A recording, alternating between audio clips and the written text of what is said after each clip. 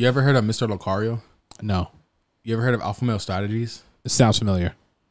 You ever watch like dating like channels, like dating guys? Yeah. Well, they're like two like in the manosphere. They say like don't confirm dates, right? They're like, if she wants to like meet you, she's just gonna show up. Is that really how girls work? Like, if you have a date on like Friday at 7 p.m., are you just gonna go there at Friday at 7 p.m. Fuck just no. wait for Just expect her to show The fuck up. says that? No, I confirm Friday. It's funny, Mr. Locario's like, I know all these red pills. They say, oh, just show up. Confirm the goddamn date.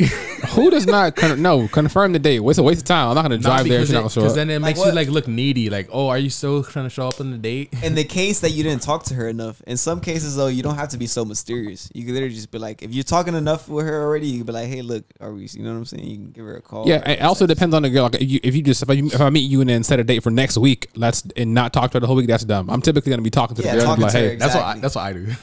yeah.